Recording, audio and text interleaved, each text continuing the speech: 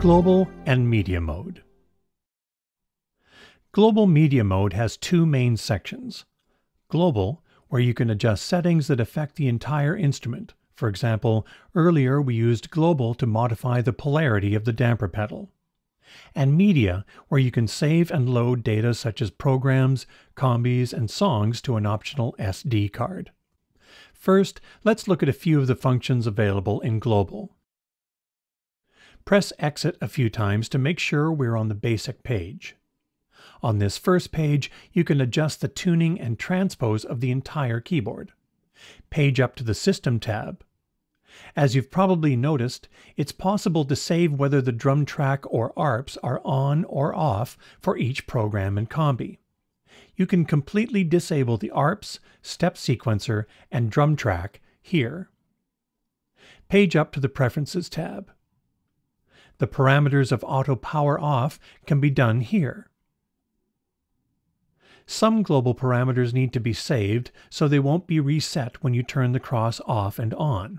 For example, the Auto Power Off setting.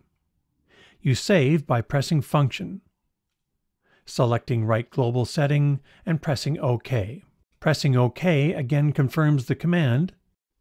Press Function. I mentioned earlier that you can reload the factory data, which is done here. You can choose what you want to load from this menu. By the way, this is where you can load the factory demos. Take a listen to them sometime to hear the amazing possibilities of your Kross. We won't load anything in right now, so just press Exit twice. Now let's look at Media. First of all, notice that on this main global page there are three tabs: Basic, System, and Preferences. We could keep pressing Page up to finally get to the Media page, or press Menu and scroll to the Media page. Press Exit. But a faster way is to hold down Exit and press Global Media, which always jumps you to the Media section of this mode. Media is where you can save and load data such as programs, combis, and songs to an optional SD card. The data is organized into different files. The two main ones are .pcg and .sng.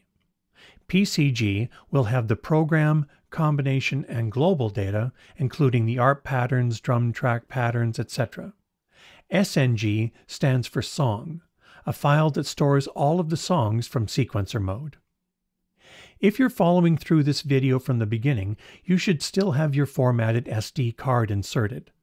If you have jumped ahead, please check out the audio in and audio recording chapter for information on using an SD card with the Kross, or check out the PDF manuals. Press Function. Here you have access to save all, or just save PCG, or just save the sequencer data. Select Save All, press OK, and name it anything you like.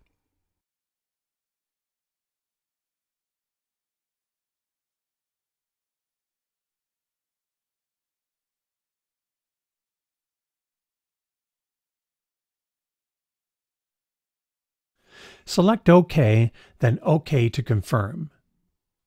You'll see that it has created the two files we spoke of, .pcg and .sng. To load a file, select the file you want, for example the SNG file. Press Function and select Load Selected. This gives you the option of clearing the memory and loading in the songs from the selected SNG file, or appending the songs in the SNG file to songs already in memory. Keep it on Clear and press OK. Done. By the way, this Load Selected command is what you use to import WAV files into an audio song location. The WAV files need to be stereo, 48 or 44.1 kHz, and 16-bit. Once you load the WAV file, go to Audio Record Setup. Select the song, and if necessary, you can adjust the volume to match the other audio songs or the Kross keyboard levels. By pressing Function, you can use Set Play Level to temporarily lower the playback volume of all the songs. This is reset when the Kross is shut off. Using Adjust Audio Level does the volume attenuation processing of the selected song and creates a new song with the adjusted volume. This will be retained when the cross is shut off. At some point, you may want to transfer files between your SD card and your computer.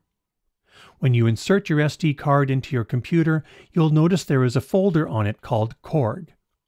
Inside that is a folder called Kross. In the Kross folder, there is one folder called Audio and another called Data. Audio contains the folders of the files that were created when you used the audio recorder. Data contains all the PCG, SNG, WAV, and MIDI files you saved to the SD card. When moving files from your computer to your SD card, be sure they are placed in the correct subfolders.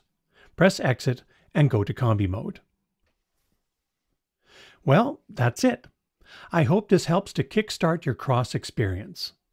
As I mentioned at the start, you can get additional detailed information from the PDF manuals that can be downloaded from Korg.com or your Korg distributor's website.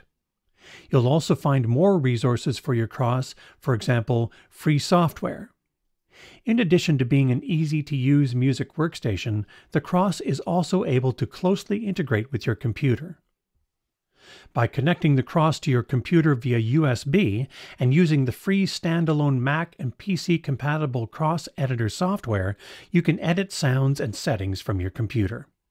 A free plugin editor is also available, allowing complete control and editing of the Kross from within your DAW, as if it was a plugin. The editor runs as VST, AU, or RTAS for maximum compatibility.